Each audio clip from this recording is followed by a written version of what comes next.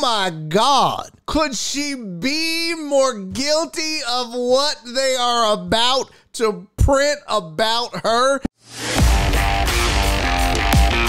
Let's talk Kim Mulkey for a second. She is pissed off because there's a hit piece out and she's not going to stand for it. The Washington Post has called former disgruntled players to get negative quotes to include in their story. That's nothing new, by the way. That what the Washington Post is doing, journalists have been doing for years. Here's what I want you to understand. If people are writing an article about a coach or a person who has done some awful shit, then what they'll do is they'll call a former player and say, hey, do you want to go on the record about your head coach doing a bunch of awful shit? Next part. They're ignoring the 40+ years of positive stories. Oh, that's the worst part of this. That's the worst. That's the most telling part of this whole thing. That's how you know what is about to be printed is based on the truth or based in fact, or is at least in some way rooted in the truth. Because she doesn't deny it. She doesn't say that whatever is about to come out is blatantly false. What she says is, never mind all the good things I've done, they're about to tell you about one of the bad ones. She's done one of those things that we all do when you get in trouble.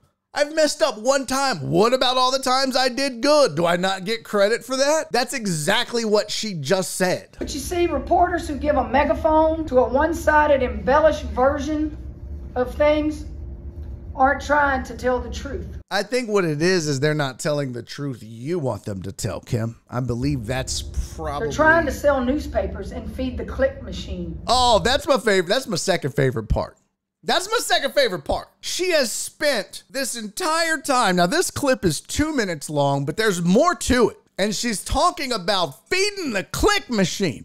I cannot believe they are feeding the click machine with this gobbledygook. They've got all of this nonsense and tomfooleries and spewing garbage and nonsense, and it's all hot ass. Let's be real. I would not have given a single absolute shit about this story had she not sat here and talked about this.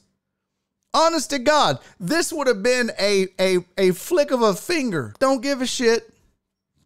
Whatever. But you sat down and caused all this, and now I want to know. Now I've got to throw some clicks in the click machine. You've made it worse, Kim.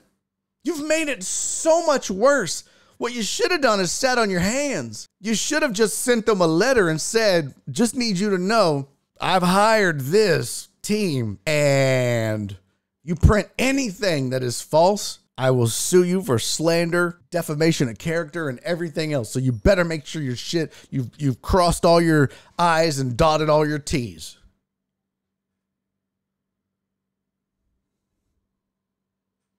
I mean, that's what you do, but you don't come out in this way and make yourself look so guilty before it drops. And now everyone wants to know what I can't wait.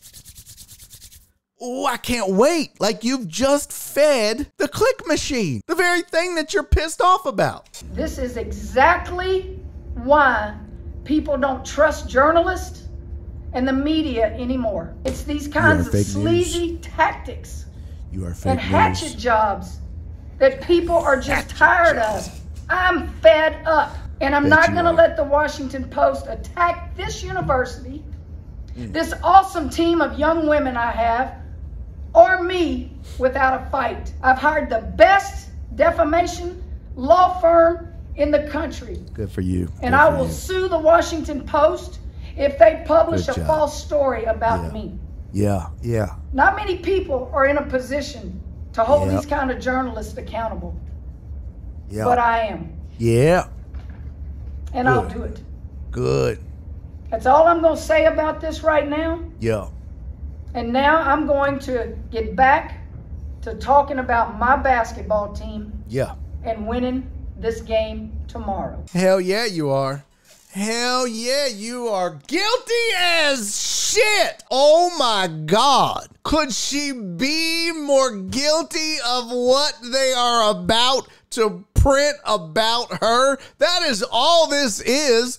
She is just getting out in front of it like, hey, y'all are about to hear some shit and I am not happy about it. That is all this is. She is literally pissed off because everything that is about to come out is true. That whole, I've got the best defamation lawyers in the world, Craig. That was a threat. Because if you notice, if they say anything that's not true, that was just a shot across the bow. You better make sure that everything you print is true or that you have proof to back it up. That's all that was, because I don't want all this stuff coming out that you have, all this dirt on me that you have. I don't want it coming out because it's going to embarrass me. It's going to ruin my reputation. It's going to ruin this program and it's going to make me look bad. And I'm pissed off that you have it.